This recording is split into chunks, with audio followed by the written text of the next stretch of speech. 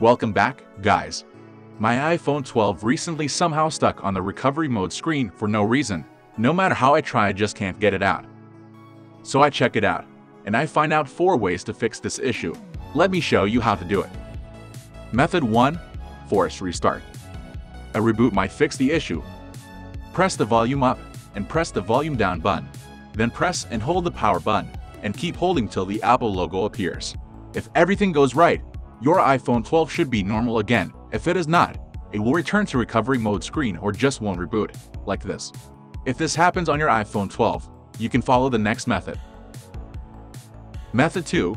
Fix iPhone 12 recovery mode screen with ReiBoot one click. This is the easiest way. I strongly suggest you guys try this, and this is a free function. Just connect your iPhone to a PC or Mac, then open ReiBoot.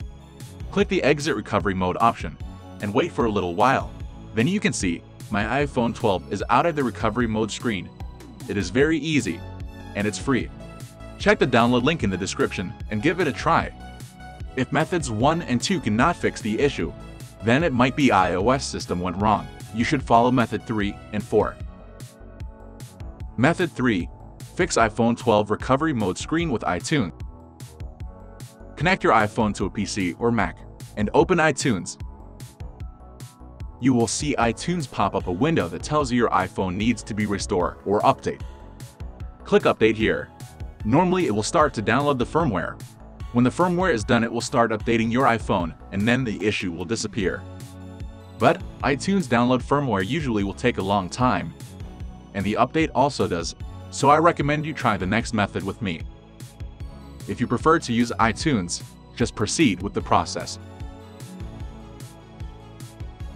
Method 4. Repair iPhone 12 recovery mode screen with ReiBoot, no data loss.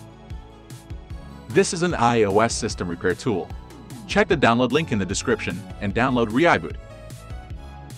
Once installed, connect your iPhone 12 to it. Click the green Start button and click Standard Repair. Here will require a download, just click it. Be patient, wait for the download complete, it won't be long. Then click Start Standard Repair.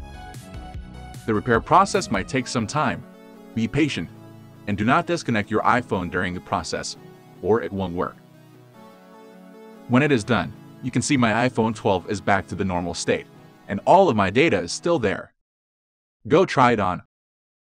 Hope this video is helpful to you. I will be grateful if you subscribe. See you next time.